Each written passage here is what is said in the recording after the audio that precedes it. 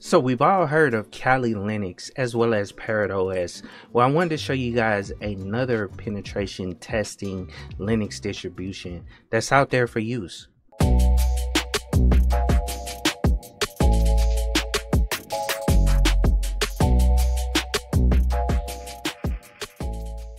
What's up guys, it's Josh back with another video, and today I want to show you guys another penetration testing Linux distribution that's out there, which is similar to Kali Linux as well as Parrot OS.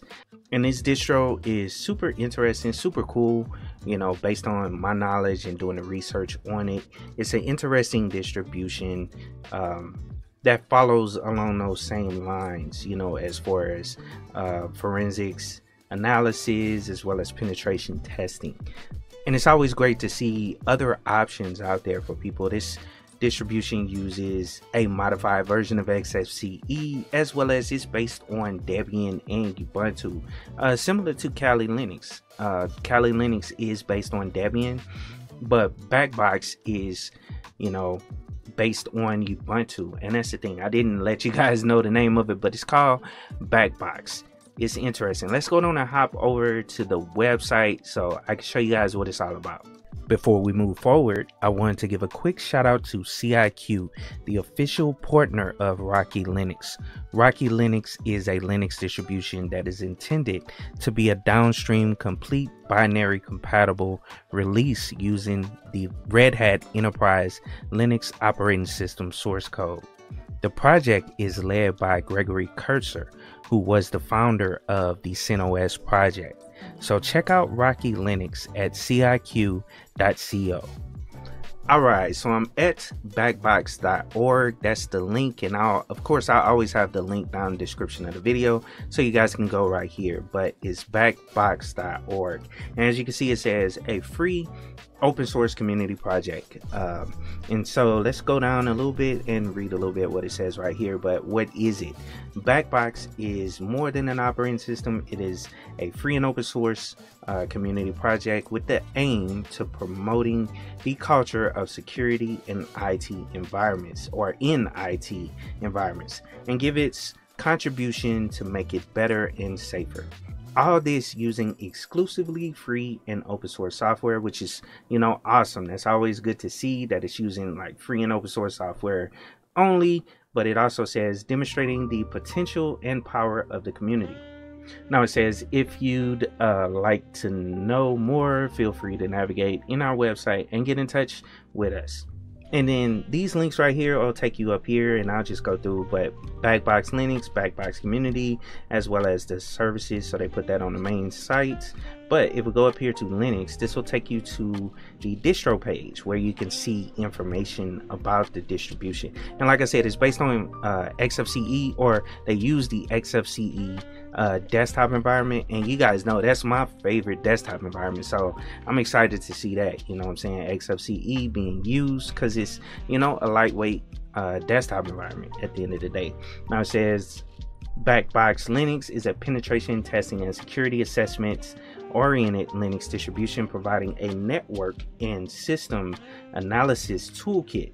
It includes some of the most commonly known used security and analysis tools, or analysis tools, aiming for a wide spread of goals ranging from web application analysis to network analysis, stress tests, sniffing, vulnerability assessment, computer forensics analysis, or analysis, and automation and exploitation. It has been built on Ubuntu core system, yet fully customized. And that's one cool thing about it. They customize it and they maintain it, you know, all themselves. It's all in-house, which is super cool. It says designed to be one of the best penetration testing and security distros or distributions and more. So it's an awesome distro, bro, based on, you know, everything I've been seeing with it. It's super cool. All the research I've done on it is dope. Now also, one cool thing about it, because a lot of people talk about the cloud, they have their distro in AWS, so Amazon Web Services cloud platform. It says BackBox Linux is now available on Amazon Web Services cloud platform. Just within a few clicks, you can now have access to BackBox official AMI. So that's awesome. you know, to actually see. Now if we go to the next tab, documentation, the one cool thing about this distro, just like pretty much all of them, they all have good documentation, but they have a wiki that has great information on it. It goes through the installation, you know, getting started, how to download it, you know, if you need to, creating the bootable device, whether you're using a USB or if you actually have a CD, you know, drive, you could put it on a CD, well, a DVD, because it's kind of big, and I'll show you guys that in a little bit. But customizing goes to customization as well as community support. So they do have a blog, forum, you know, IRC channel, as well as, you know, back to the wiki. But it's awesome to see, you know, documentation. Now let's go to downloads. Let me show you guys how to download it. So essentially this is how you download. This is the download page, and I'll just walk you guys through a little bit of it. But BackBox Linux 8 AMD 64, that's the current release, which was released on 2022 November 15th, and this is the file name. So that right there, and this is the size. It's 3.9 gigabytes, so it's pretty big, and that's the same across the board when it comes to a lot of these cybersecurity distributions that are out there. They're pretty big, so you can use all the tools from the live ISO. You don't have to install it, you can just use it directly from the live ISO. You know how you can click on, you know, try distro, or try, you know, Ubuntu, or try whatever. Same thing, you can try BackBox and pull up the system and use it using a live, you know, system right there with all the tools included. That's why it's super huge. Now they do have the MD5 hash as well as the SHA-256, so you can verify that you're getting it from the correct source. Now down here they have a couple of options, so you can download the torrent file, you can download the ISO, or you can, and then they also have mirrors down here as well. So they have like 4 different mirrors you can select from. And then also right here is the donation section, because they want you to try to donate. And these guys, you know, are putting in a lot of work, you know, maintaining this distribution. So you kind of want to support the project, especially if you believe in what they're doing, which I believe in what they're doing. So I recommend you guys, you know, donate if you can, you know, to the system. But it's optional. You don't have to do it. You don't have to donate in order to download the ISO. All you have to do is change here where it says 5, because it's set, they put it on $5, but you can put it at 0, hit download, and it'll download the ISO for you, you know, for free. But if you want to donate, boom, you can put whatever you want in there, and then it'll redirect you to PayPal, so you can make a donation to the project, which is always a good thing, you know what I'm saying. And if we go back to the main page, they do have like the site map, so you can navigate the site a little better, as well as contact them, so you can contact them, you know what I'm saying. They have all their social media links as well as email addresses and all that stuff, you know, there for you. You can also search, so definitely check out their site. Great resource if you're gonna use this distribution. Now let's go down and hop over to my virtual environment so I can get this thing installed, show you guys what it's all about, and we can play around with it a little bit. So I'll be back in a sec.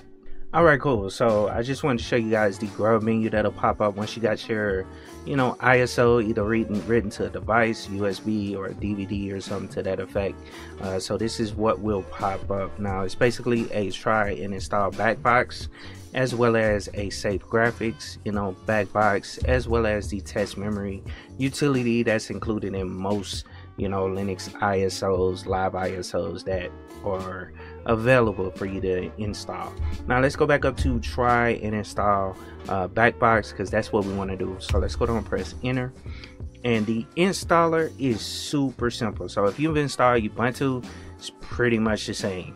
I'll be back when it comes up, but you'll notice that it's super familiar.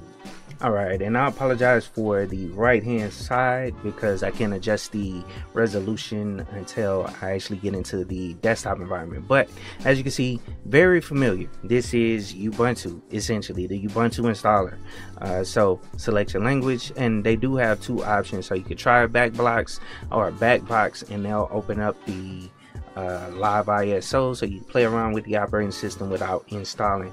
But like we always do on this channel, is install the operating system on the hardware, so we can see, you know, if we run into any issues or the process of installing it. But like I said, this is very familiar, so we're going to hit install BackBox, select your language, install BackBox, and then keyboard layout, hit continue. Now right here you do have a couple of options, and this is just like in Ubuntu. They have a normal installation as well as a minimal installation, and then they have other options. Now let's talk about these other options first. But download updates while installing BackBox, that's checked by default, and you want to do that. You know, that kind of saves you time. It'll go through and connect to the internet, connect to the repositories, download and install any updates to any of the software that's included within the ISO that it's going to install when it comes to the normal installation. Now normal installation includes like a web browser, utilities, office software, games, and media players, and that's super cool. That's what I recommend people use. Now the minimal installation, this is if you don't want all that extra fluff on there or bloat or software that they decide that they want to put on the system. As far as office software, games, you can install what you want versus them selecting it for you, and that's what's included in our minimal installation, which only comes with a web browser and just some basic utilities, similar to up here. Now the other options, I want to talk about this last one, but you can install your third-party software, which I'm going to select that checkbox, but it does include some proprietary software, just so you know. But this is mainly for graphics, Wi-Fi hardware, and additional media formats and all that good stuff. So let's go on here, continue there, and then it's going to ask you how to set up your drives. So this is basically installing the system and where you want to put it. Which is the drives. And like I said, it's just like Ubuntu, same, you know, installer essentially. You can erase the disk, install BackBox, and that'll, you know, they'll basically configure your drive and set it up how you want to. Now just be careful with that. If you have a system that you're installing this to, and let's say, I don't know, you set aside a partition just to install this operating system on it, and you're dual booting or something to that effect, you don't want to do this, because it's going to take control over the whole disk and wipe whatever's on there. So if you have a Windows installation, it's going to wipe it, you know what I'm saying? So just be careful with that. Now under the advanced features, just like in Ubuntu, use LVM, you know, for the new installation, as well as, or you can erase the disk and use ZFS if you want to use ZFS, so the Z file system, and then you can encrypt your installation as well. So see, it can cancel there because we're not going to do any of the advanced features, but you can also manually partition your drives. So like I said, this is where you want to go if you want to dual boot, or if you want to specify a different hard drive, you know what I'm saying, on the system that's not like your default drive or your main drive. Then you want to, you know, do something else, and then you can set up everything, you know, manually. Now all we have to do is hit install. Now that'll start installing the operating system, and we can set up the rest of the, you know, settings for the operating system, like our user accounts as well as location. That's probably what's going to pop up next, location most likely. Yep, and it automatically recognized that I'm on the West Coast, so pulled up Los Angeles, hit continue, then we can create our account. Boom. So I'm gonna put Josh, and then put BackBox as the, you know, computer name, and it looks like we cannot use that, so let's go BackBox OS. Boom, boom, and then go down and put our password in. Good to go. So use something super simple. Boom, and then you got two options down here. You can log in automatically, which I never recommend people do, because if somebody steals your laptop, they can go right into your system. So always require, you know, the password on login. So let's hit continue there, and it'll go through the install, and doesn't take long, you know what I'm saying? So I'll be back when it completes, and then I'll, you know, fix the resolution as well and all that stuff, and show you guys what the operating system looks like and all that good stuff. So be back in a sec. All right, so I believe it completed. This is one weird thing I started seeing on this distribution, but basically this is saying that it's complete. You just hit the button for restart. Now I'm not sure why it's not showing correctly, but it was one other thing I saw. Like you'll see it shut down, it'll go down. Now it'll sit here at this point. So if you install this, just note that it may do this, but it will sit here, and essentially what it's waiting on is for you to press enter after you remove the live ISO or something to that effect. You know how it says please remove installation media and then press enter in order to reboot the system. So it won't complete the reboot until you press enter. So just wanted to make you guys aware of that. Alright, cool. So we logged into it and I fixed the resolution of the desktop environment just so you guys can see it a little better. Even though I block a little bit over here because of my face, you know what I'm saying, we should be able to see it a little bit better and it looks cleaner on the screen. But as you can see, it's a basic XFCE desktop environment. It looks, you know, super clean, super easy to use. Let's check out and see what backgrounds we got on here. So I like their, you know, black box or BackBox wallpapers, you know what I'm saying. They're simple, you know, clean. That's all you really need, unless you want to get some more, you know, stuff on there. I'll just roll with that though. But let's go up in here and look at the software that it comes with. Now it has Genie right off the back. That's under favorites. They put a couple things under favorites. So you got Genie, which is an IDE, and then EtherCap. Not sure what this software does. Oh, that's a network sniffer. Oh yeah, I heard of it. Network sniffer, analyzer, interceptor, logger, and then Metasploit is right here on the favorites, and they basically put together these favorites, you know what I'm saying. And then Zap as well, which is attack proxy. Now if you look under here, it's just like on Kali Linux. You got your different categories. So you got your auditing tools.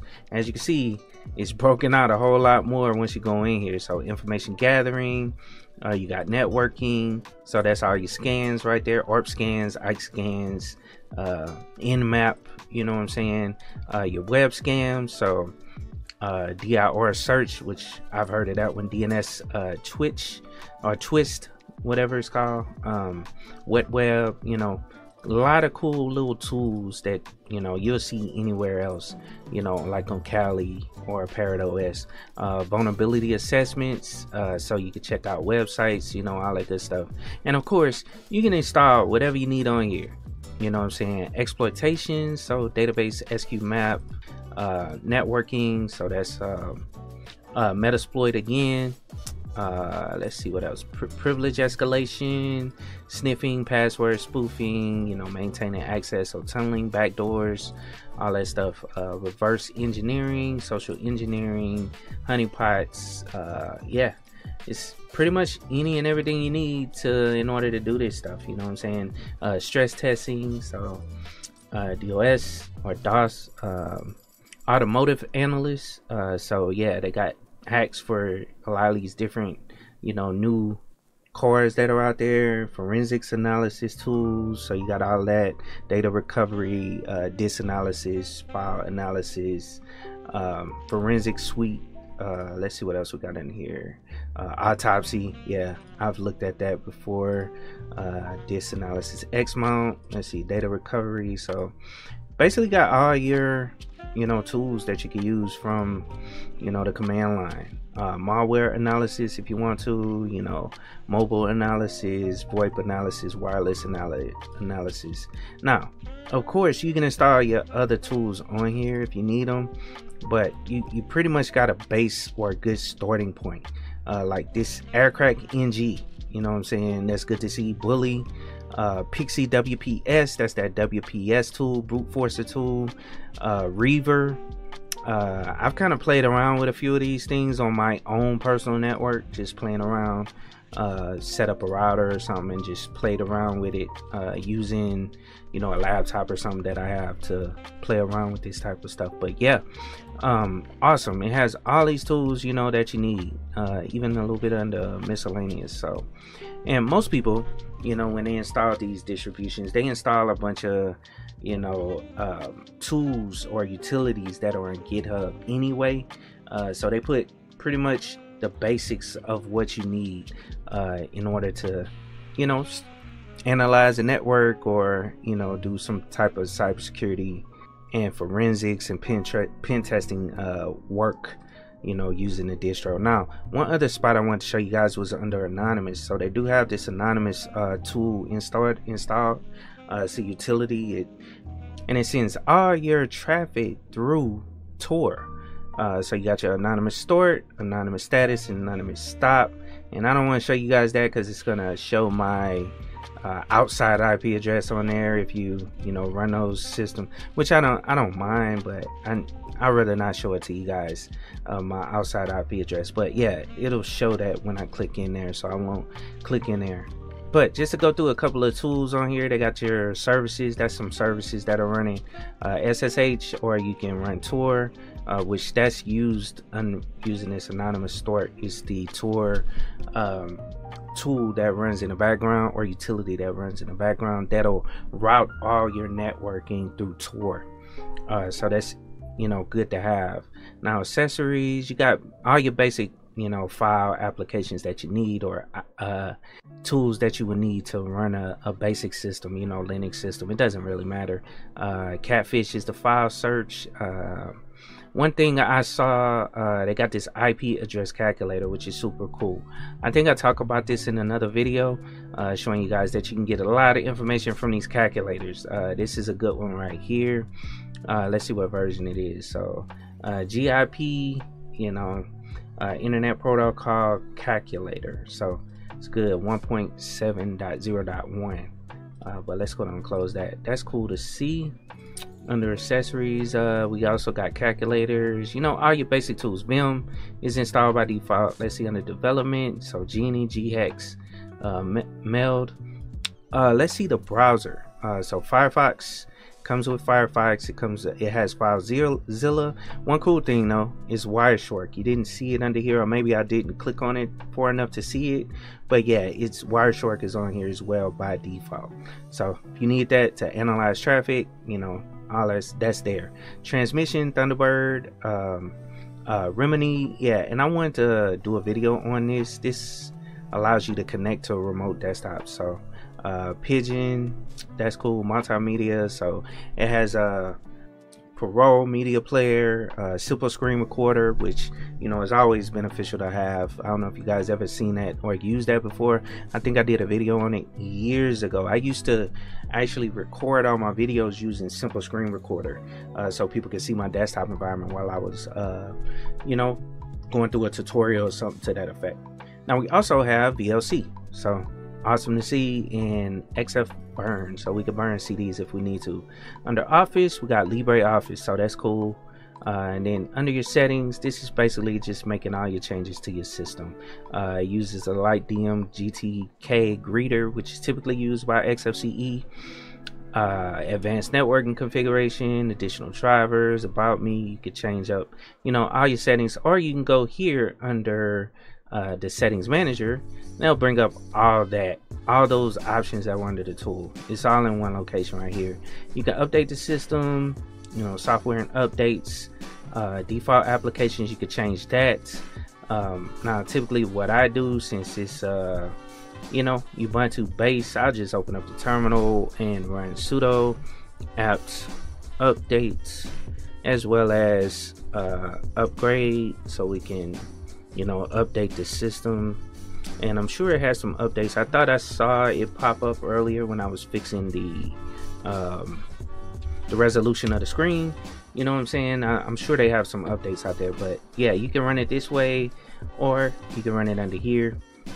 And also, one thing I want to show you guys, let's see, if you want to get some new software on here from their repository, you can just go back under here under settings, I believe, or system. Yeah, and there we go, Synaptic Package Manager. So you can open that up, and it may not run right because I'm doing some updates currently. It still should open up though, shouldn't have no problem. Yeah, it's locked, that's right. So apt-get and aptitude is already running because I'm running it here. But you can go in there and install whatever applications, you know, on the system. You can search, find what you can search and find whatever applications you want to, you know, install on the system based on what they have within their repositories. Now, I hope you guys enjoyed the video. Definitely check out BackBox, and like I said, I have the link or I'll have the link down in the description of the video so you guys can check out this distribution, kind of play around with it. It's not that difficult to use, you know, once you get into it. XFCE is very simple to use, you know, and the installation is super simple. So that's beneficial for people that are just getting into cybersecurity. They want an easy to install and use distribution or another option, you know, that uses the XFCE desktop environment other than Kali and Parrot OS. You can definitely check out BackBox, you know what I'm saying, as a solid distro when you're getting into like penetration testing or cybersecurity types of positions. This is something that you can use. But I hope you guys enjoy the video. Please like, share, and subscribe to the channel. And let me know your thoughts on this distribution, and also you can leave some recommendations of some other Linux distributions that you may want me to check out. I definitely love hearing from you guys and having a conversation in the chat. So hope you guys have a wonderful day, and of course, keep it techie.